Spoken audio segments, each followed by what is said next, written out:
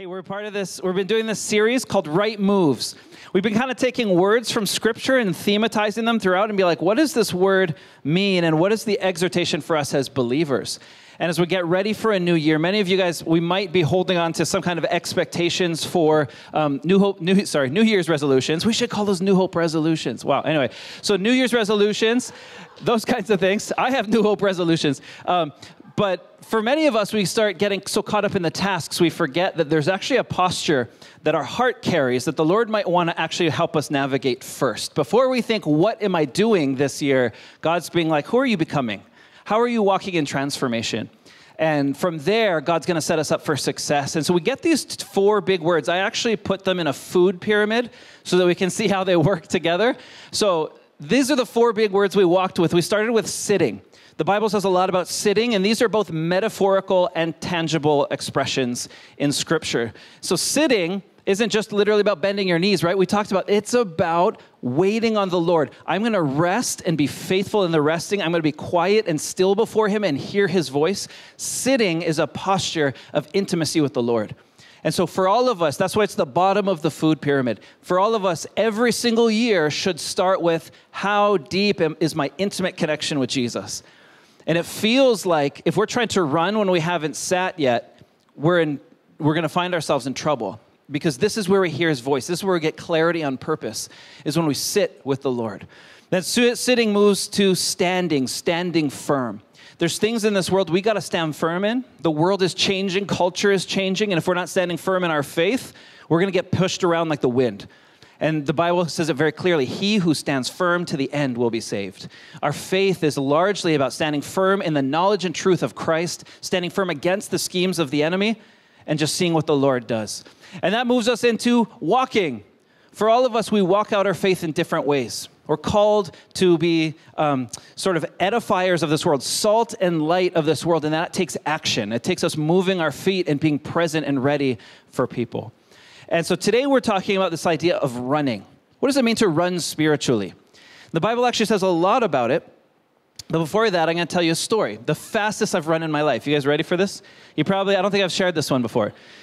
When I lived 2007, I lived in Africa for a little bit. I was doing a study abroad program, and I joined the basketball team. And our team captain encouraged us. He says, guys, we're out of shape. We need to run. And so I was like, you know what? I'm in my young 20s. My knees still work. So I'm like, I'm going to get up and run every morning. So I went and ran, and the campus that I went to was actually in a very rural area. There wasn't a lot of buildings around it, so we saw wildlife all the time. It's Africa, so like wildlife just shows up. So I went for a run early in the morning. We had one of those big iPods. Remember the ones that you had to like scroll circular with your finger? Some of you guys were around for that one. So I had that one. I was like scrolling, looking for a song, like scrolling in circles, and I couldn't find the song and I was trying to listen to. And I'm just jogging, and I look up, and I see probably like, I don't know, like here to the back wall, see something it's kind of hazy out, and I'm like, what is that one? Pitbull. What is the pitbull doing out here? So I look at him, and I'm like, bro, that's not one pitbull. It was on hyena.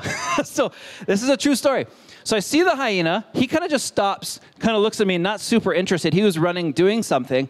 I have never run so fast in my life that when I saw that hyena, I'm like, I'm going back to school. And I just started booking it back to school. What's funny was some friends on my team saw me because the school was kind of perched high above the road. And they saw me, and they're like, bro, I've never basically, like, Howleys aren't supposed to be running that fast kind of thing. That was basically what they were implying. It's like, why were you, like, how could you possibly be running so fast? And I noticed this, and I don't know if it's true in your life. Most of the time we do our fastest running when we're out of sphere running from something. Isn't that true? All of us run from something. We all have, and that this could be a spiritual thing. A lot of people move to Hawaii, and I love it when people move to Hawaii and we get to meet all these new people. But then you start talking story, and they're like, I came to Hawaii because things on the mainland were great. I'm running from something, right? For many of us, we're running from so many things. Fear drives us. You could be running from relationships. You could be running from a bad work situation. You could just be running from life and the atmosphere that you grew up in, and you want change. And I heard it said this way. You guys know Pastor Jonah says it the best. He's like, nothing is faster than the speed of light. But Jonah says it this way. He's like, bro, it's faster than the speed of light. I said, what's that? Darkness running from light. Amen? The one thing that's faster than light is darkness running from it. But here's the thing. I want to propose this morning that there is a speed that is faster, that is driven by love, not by fear. That we can actually run towards something faster than we can run away from something. Are you tracking? And the Bible tells us this is what you run towards. But if we don't see it in Scripture, we're going to miss it, and we're only going to run our fastest pace when the hyenas come out. Amen? So we're going to open Scripture this morning. But first, I need you to pinch your fingers, because we're going to get into the Greek, and this helps you pronounce better. I don't know if you knew that. So when you pinch your fingers, it actually helps your pronunciation of Greek. So we're going to introduce you to the word run in Greek. It's trecho. Everyone say trecho. Trejo, trejo, thank you. If you pinch your fingers, you're like, wow, I pronounced that really well. Trejo literally means to run, but it has three kind of spiritual connotations attached to it. The first one is this, to move in haste. There are times in our life we got to move with haste. Amen? There's a time for walking and walking out our faith and the pace of Jesus, 3 miles an hour, being present, and that's true. There are some times in this life where God's like, move with haste because things are happening. Amen? Number 2, exerting great strength to overcome. Like we saw in that video, endurance is a massive part of our race. It's a marathon. It's not a sprint. So sometimes running actually means, hey, I'm going to exert the consistency of my steps is showing exerting myself to overcome the trials and tribulations in my life. And number 3 is this, focusing your energy on achieving something. And this is the one I want to really underline today. What does it mean to run in this life by means of focusing our energy on achieving something? Many of us have achievements, think goals. I want to get a better job. I want to climb the ladder. I want to get my degree. I want to do this. I want to get married. I want to have kids. We have achievement already set in our minds, and we want to chase that. And we want to run after those things. And today what I want to do is look at Scripture and see, what does Scripture tell us to chase? I really want to know if it lines up. And so we're going to start with this verse. You might have heard this before. It is packed with spiritual truth. Check this out. Hebrews 12 says this, therefore, since we are surrounded by such a great cloud of witnesses, let us throw off everything that hinders and the sin that so easily entangles, and let us run with perseverance the race marked out for us, fixing our eyes on Jesus, the author and perfecter of our faith. Amen? There's a huge assumption in this verse that there's a race marked out for you. Isn't that awesome? That God loves you so much, he's actually put markers in your life and says, hey, travel this way, run this way. Now, I don't know if you see it. Here's a picture of Makapu'u Lighthouse. It gives me a great, when you go the trail at Makapu'u, you see all these little pillars that kind of line up. I don't know what they're for. I wonder sometimes if they just forgot to complete construction of a wall or something. But what's cool is they're exactly 15 feet apart or something, so you can actually use them to distance how much farther it is to the lighthouse. Isn't that interesting? This is the point of markers in your life. That God has given you a race, he's marked a race, and he's put markers to guide you so you know where to run, how much longer it's going to be, and most important is, are you running in the right direction? Are you actually chasing the right things? So the first point, if you want to take notes this morning, the first point is this, is that running in this life, running spiritually, running in 2024 means choosing to stay in the race. Many of us know we have a call, we know we have a race marked out for us by the Lord himself, but we choose not to run it for whatever reason. One thing that makes my heart sing is when I hear of people like, Pastor Mark, I grew up in church, a lot of things happened, and I went away, but now I'm back, and I'm pursuing the Lord again. It's like, yes, you've received the race again, right? And not to say the race doesn't have obstacles. There's hurdles in the race. But when we see, I love it, when I see believers, people who know Jesus is real, even despite circumstances in life, say, I'm going to choose this race. I'm going to run it. I'm going to run it well. And if you're kind of in the beginning of things and you're like, I don't know about this Jesus and I don't know if he has a race marked, here's what I know is true. He has marked out a race for you. The question is do you see the signs? Do you see those pillars? Do you see the things that guide along the way? And you will if you choose him.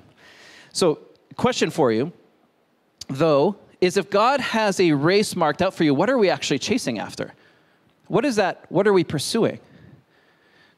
We can be pursuing all of our dreams, our vocational dreams, our relational dreams, all of our dreams But if it misses what we're actually supposed to be running after, we might miss totally what the Lord has in store for us. I love this verse in Psalm 119.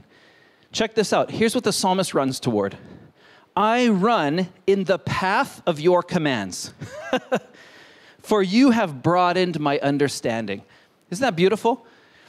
When God gives me commands, do you still see them as rules? Do you see them as markers along a path saying like, hey, these commandments are meant to keep you on a path that's going to bring you life? Or do you see it as like, oh, Christianity, it's all about do this, don't do this, don't do this, do this. No. This is actually God's way of marking out a life that's going to lead to eternal like well-being, eternal flourishing. And it starts in this life. We don't have to wait till heaven. It actually starts now. I run in the path of your commands. Wow. I'm chasing the commandments of the Lord because he's broadened my understanding why they exist, that they're actually good for me. They're good for my family. They're good for our church. These are good things for humankind, the commandments of Christ. Amen? And so check this out. This is my favorite race in the Bible. Do you know there's a couple races in the Bible? So it says Ephesians 5. It's actually John 20, sorry. John 20 says this, Peter and the other disciple, Jesus just rose from the tomb. It says that they ran for the tombs. Turn to someone next to you and say, run to the tomb. They ran to the tomb. If you heard for the first time that Jesus, who you followed for 3 years, died, and wait, he's not actually there anymore in the tomb, are you walking to that tomb or are you running? You're running, right? We'll come back to that. So this is an invitation to run. Both were running, Peter and John. The other disciple outran Peter, that's John, and reached the tomb first. Gold medal. Woo! Gold sticker for John. Finally, the other disciple, Peter, who had reached the tomb first, also went inside. Peter went inside first, then John. Look at this. He saw and believed, for until then they did not understand from Scripture that Jesus had to rise from the dead. When you chase the empty tomb of Christ, your mind will be broadened, as the psalmist says too, and you'll realize this is something worth running after. Amen? And if you're like, what are you talking about, Pastor Mark? The truth of the resurrection of Christ changes everything. So I am chasing an empty tomb means that I'm not settling for what the world is offering me. I'm chasing a resurrection life. Amen? When people say that can't be healed, I'm chasing the tomb. Amen? When people say that your relationship is too broken, you should just leave them and move on. But the Scripture is saying, no, actually, all things are reconcilable in Christ. I'm chasing the tomb. Amen? So this is what the Christian life asks for. What are you chasing? I am chasing the resurrection power of Jesus. That's what the disciples knew. They knew if Jesus was truly out of that grave, then all of the reality that we live in has changed. And if that reality has changed, I want that now. I want that in haste. Amen? I'm not lollygagging to the tomb. Does that make sense? I'm chasing that with everything I have. This is a spirit of imminency that the Lord is moving, and all of us, we have to foster. Remember how Joseph and Leslie shared last week? They said, the biggest way to activate your faith for miracles, for healings, and all those things is what? To foster a hunger. I want to see the things of the Lord. If that tomb is empty, I want to see it with my own eyes. When I see it with my own eyes, I'm going to be transformed by the power of the resurrected Christ. That's what we're chasing. Amen? So with haste, chase these things. And I'm usually the gracious pastor type. I'm going to be like, oh, you just started reading your Bible. That's so good. Do it when you can. Pray when you can. And sometimes, like in my spirit this week, the Lord is like, bro, there are some things in this life where chase them, because spend your energy there. Go with haste. Go with imminency to expect the Lord to show up. Don't, again, lollygag your way into the presence of the Lord. But if he's there, meet him. Amen? Because life will be changed. Your life will be forever altered because of the experience and the encounters you have with Jesus. So when it comes to reading your scripture, or Jesus is going to speak when I open these pages. I'm chasing that Bible. Amen? That's it. When I pray, things change. I can change, atmospheres change. My family changes. Relationships change when we pray. I'm chasing prayer. Amen? So these are the things. This is what it means to chase the tomb. Chase the resurrection power of Jesus. Don't look at them as things you have to do. Look at them as markers for a resurrection life that is full of glory and power and love and compassion. And when you see that, God's going to expose that, and you're going to be like, brah, there is no other life worth living. Amen? Is that making sense? Cool, just checking. So here's another thing, like anybody else? Okay, so number 2, spiritually, we always run towards the tomb. Always run towards it. Don't run away from it. Run towards it. If you're going to run in any direction, where is Jesus in this situation? And this is a good navigator for any situation. If people are beefing, your friends are scrapping, and you don't know how to make things right, where's Jesus in this situation? This year we'll have to vote in a very tense American election. Run towards the tomb.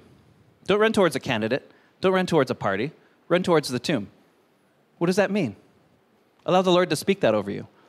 But pursue him. Pursue the things of Christ. Christ, where are you in this? Jesus, where are you moving? I want to see you. I want to see your glory. Have the haste, the hunger in your spirit to see more of the Lord's work. Amen. So there's a great picture when that passage in Hebrews says this, and actually, sorry, slide people, can you go back up to the Hebrews verse? In verse number 2, it says this: let us run with perseverance the race marked out for us, fixing our eyes on Jesus. There's a huge hint there. What does it mean to run authentically in our faith? Where's your eyes at? You're going to go where your eyes are fixed. My son Jude is competitive, and we live on a loop, so we bike around the loop. But around corners, it's hard. Like, guys, stay to the right, because if you're in the left lane, a car could come around and right? So Jude is so competitive, he's looking at his brother and sister. He literally bikes with his head sideways. And guess where he ends up? Almost hitting cars, rubbish cans, and street signs. Why? Because his eyes aren't fixed on the road, right? It's really simple. This is what he's asking us to do. If you're going to run the race marked out for you, where do your eyes have to be? Above, on Jesus. That's where your eyes have to be. And there's a great story. There's an illustration of where this failed in Scripture. It's out of 1 Samuel. So David just killed Goliath. You remember that story? Big guy, I'm going to kill all the Jews. And he's like, nope, whap, and then done, right? Goliath, pow. So when they come back to town, it says this. They're all like dun-da-dun now, right? Because they just killed Goliath. So when the men were returning home, after David killed the Philistine, the women came out from all the towns of Israel to meet King Saul, because King Saul was the one who said, yeah, let David go, with joyful dancing. And they sang and danced. Saul has slain thousands, but David, he's slain tens of thousands, right? How awesome does it feel as the king? You've slain thousands, but that David, he's slain tens of thousands, which is ironic because he just slayed one. But first, and then it goes on. It says, Saul was very angry. This refrain displeased him greatly. They have credited David with tens of thousands, he thought, but me with 1,000. Me with only thousands. What more can he get but the kingdom? And from that time on, Saul kept a close eye on David.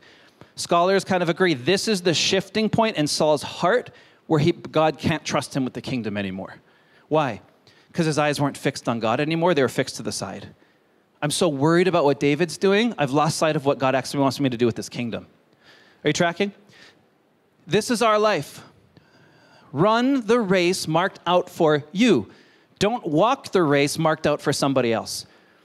Comparison will absolutely destroy God's vision for your life. Absolutely. It clouds it. It makes it murky. It takes your joy. It steals anything beautiful in this life because you can always look to the side and see someone else doing better or getting more, getting ahead faster. But if you recognize that Lord has marked a race out for you uniquely, there's a trust in that Lord, if you've called me to this, if I'm walking in this path, I'm trusting it. And when I look to the side, God bless you. You make more money than me. God bless you. You have a better degree than me. God bless you. You're doing better in life. God bless you. You're married and have kids and I don't. God bless, right? Because it's not about comparison anymore because I'm fixed on my path and the Lord has called me there. So I don't ever want to compare to what other people have because it's going to rob me. And that's what the enemy's trying to do, is make people who are running in the same direction as you feel like enemies. David and Saul were on the same team. In that moment, Saul made David an enemy because of his jealousy. So this is what the Lord is saying. If you're going to run that path, fix my eyes on me. Fix your eyes on me. And when we do that, we're going to see so much fruitfulness in the kingdom of God. So here's the next point. Run with your eyes up. Run with your eyes up. As you run this race of faith, as you pursue hastily the things that God has called you to do this year, Keep your eyes fixed on him. And that's not just sort of a Christian cliche. That's actually, you're going to run into problems if your eyes deviate in any different way. This is actual, real, tangible wisdom. And then, the next question after that is, whose race are you running? For many of us, we run in this life by way of expectation of somebody else. Kids, we learn this really fast. If you're a youth or young adult, you start transitioning, you're like, wait a minute, as I become an adult, I'm realizing that was my parents' expectation for me. I feel like what the Lord is pushing me to do is a little bit different. And this is a really big part of coming into our own faith, is learning to run my race. And not my race in a selfish way, but the race that the Lord has marked out for me. And more often than not, I should say, with parents and kids, parents actually help kids see the race marked out for them. So listen to your parents, honor your parents, because they see it. But for all of us, we have to check whose expectations are we operating under. Are we trying to get ahead in this life because that's what we're supposed to do?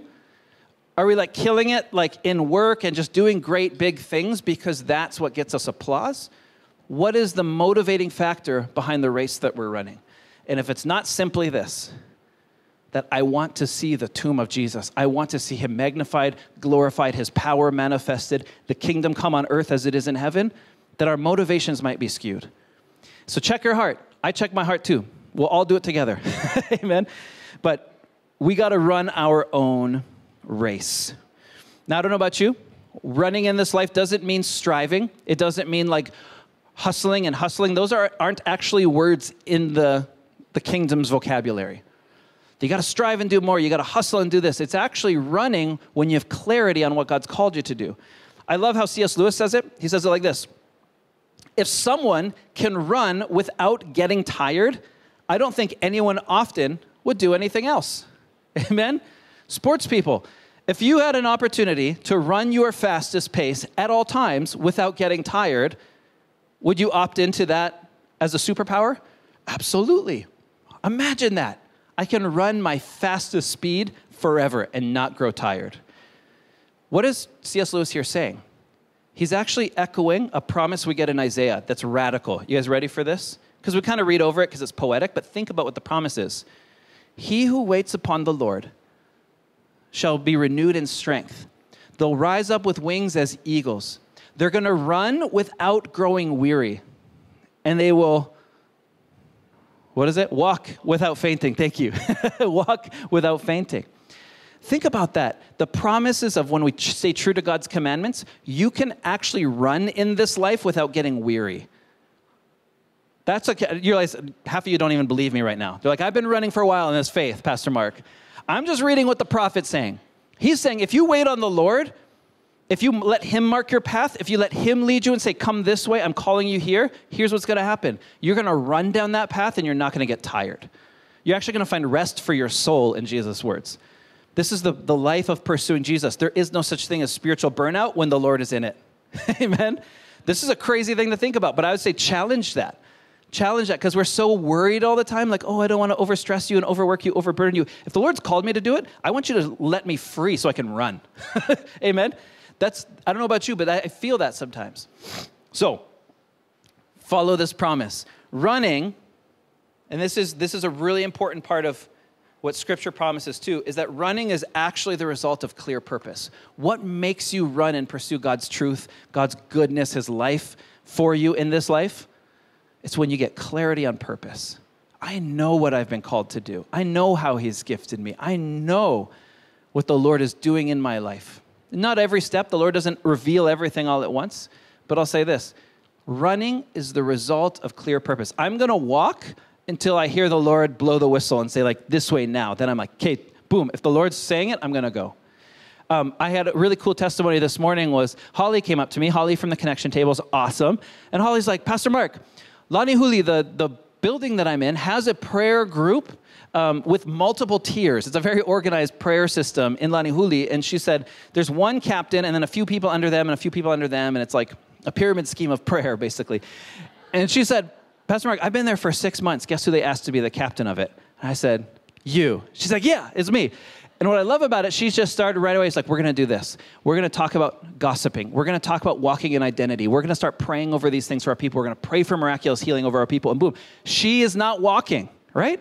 She's running because she said, if the Lord has platformed me here, Why would I lollygag? I'm running. I'm running with that. So here's my question for you. What does it look like? Where has God placed you? And what has God put before you where you're like, I feel like I should be running, but maybe I'm not yet. Maybe I should be moving with more haste in this. For some of us, it's actually the process of healing. You've been holding on to things, and it's time to like go and see a therapist, right? To go and actually start talking. It's a brave thing to start doing the inner work of walking out some of the things, the traumas and the situations that have happened to us. But that's actually running with the truth and the knowledge of Christ in your life. It's like, I'm going to pursue healing at all costs. Some of us, again, it's actually this. It's church. It's jumping into ministry.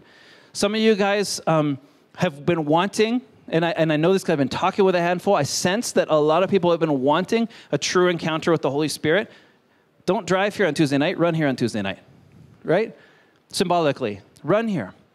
And it's not that the Lord only shows up on Tuesday night in this short little window, but I promise you this is when the way that the Lord has put this encounter night together, that we're expecting the Lord to come and show up, to speak, to move in healing and in power, and it's going to be amazing. So be here, right? But what does it look like for you to actually not just walk things and be cautious, but actually run towards something?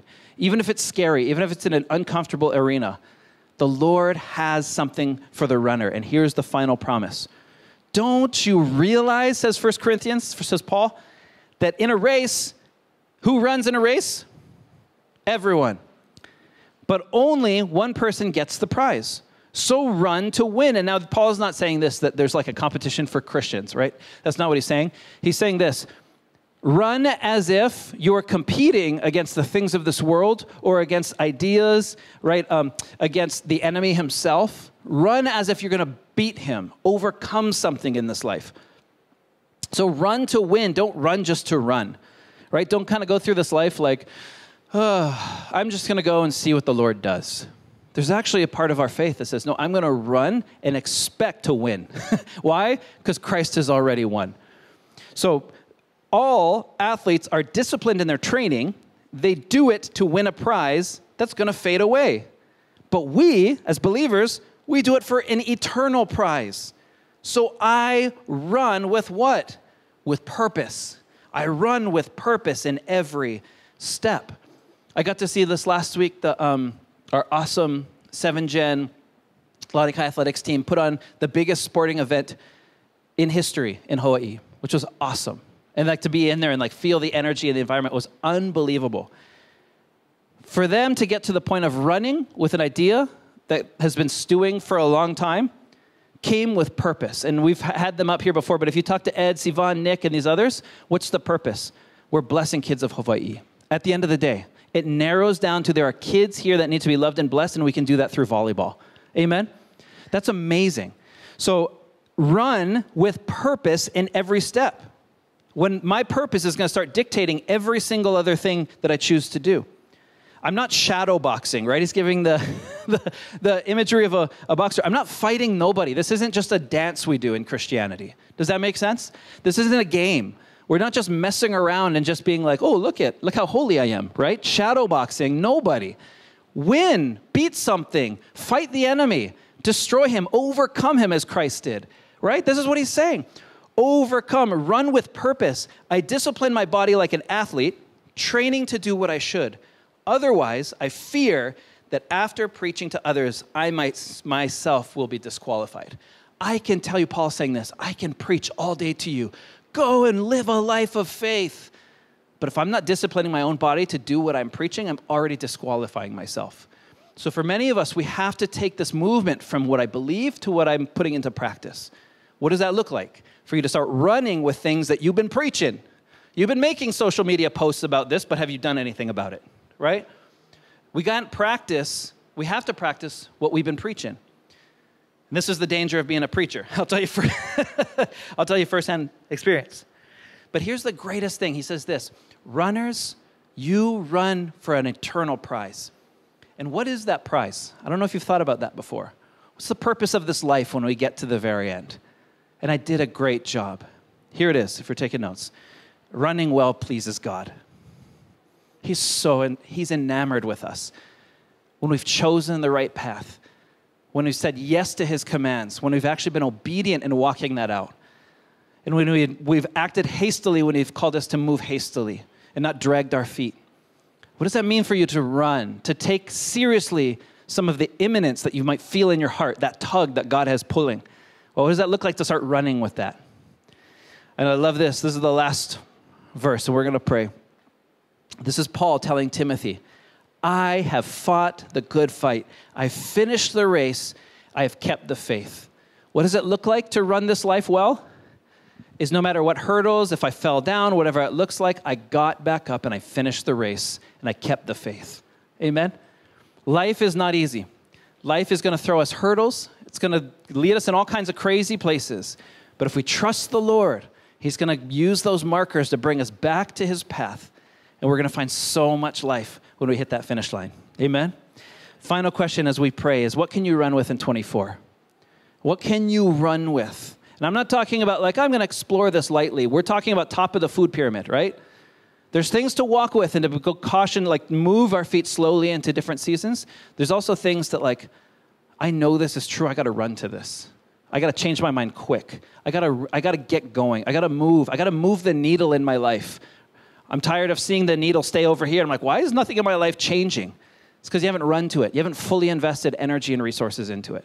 And the Lord's like, oh, try wait. When you do them, let's see what God does in your life. Amen? Can we stand together? And we're going to pray for that. And I want to just spend time with the Lord and ask him that question. Like a baton in a race, you carry something. So he's like, if something's been passed to you, what does the Lord want to pass to you so that you can run it? Run it to the next person, run it to the next stage of life, whatever that means. Let's bow our heads.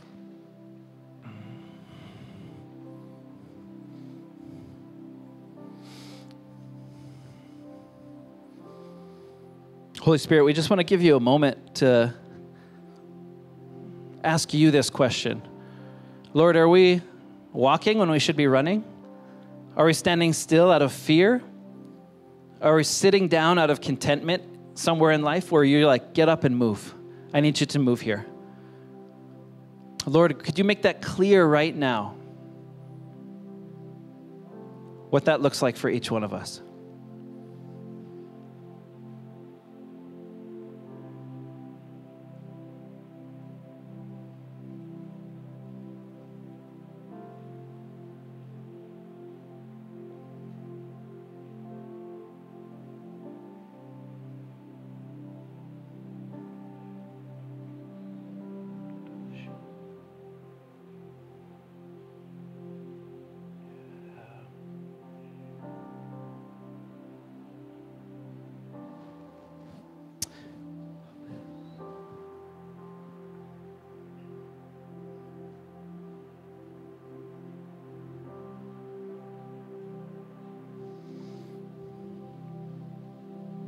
I just sense that for many in here, running might mean actually pursuing forgiveness rather than letting hurt and bitterness linger. For some of us, there might be projects, initiatives, things God's put on our hearts, and we're too scared to take the first step. And God's like, get moving and I'll show you where to go. For some of us, it might just be a simple act of faith. Lord, I want to run to you. I know who you are, and I've been listening from the sideline about you. I've been like Zacchaeus in the tree, listening from afar to your teaching. But it's time to invite you into my home. Whatever it might be, what do you need to run with? What do you need to actively pursue this year? We thank you, Jesus, that there's grace for our pace. That you're not in a hurry, and neither are we. We also want to thank you, Lord, for the imminency of our spirit, to know that this world is coming to an end and we have so much time on this earth that we want to make the most of every moment. Lord, help us to steward our decisions, steward our thoughts, steward every precious opportunity and moment we are given in this life so that you might take hold of it and do something miraculous with it. Lord, help us to run to you because we know where there is an empty tomb, there is power. There is deliverance. There is love. There is forgiveness and compassion like we've never experienced. So Jesus, may we be the type to race to that tomb when we hear that it's empty.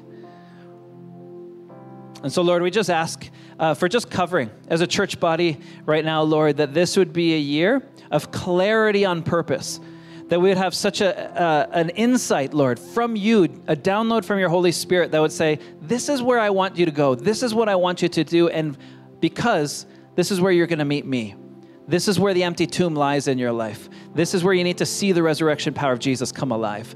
And so, Lord, may we be sensitive to your Spirit's leading into whatever that looks like. Jesus, we thank you in advance for the healing that's going to take place this year, for the marriages that are going to happen, and the marriages that are going to get fixed this year. In Jesus' name. We thank you, Lord, for the baptisms and the salvations and the people who are choosing you this year. We know, Lord, that running is going to happen. But may we start the race well and prepare well, Lord, for what you're about to do this year. So, Jesus, we honor you with every ounce of our being. We love you. And Jesus, we just give you room to do whatever you want to do in each one of our lives. It's in Jesus' name that we pray this morning. And all God's people said, amen. Amen.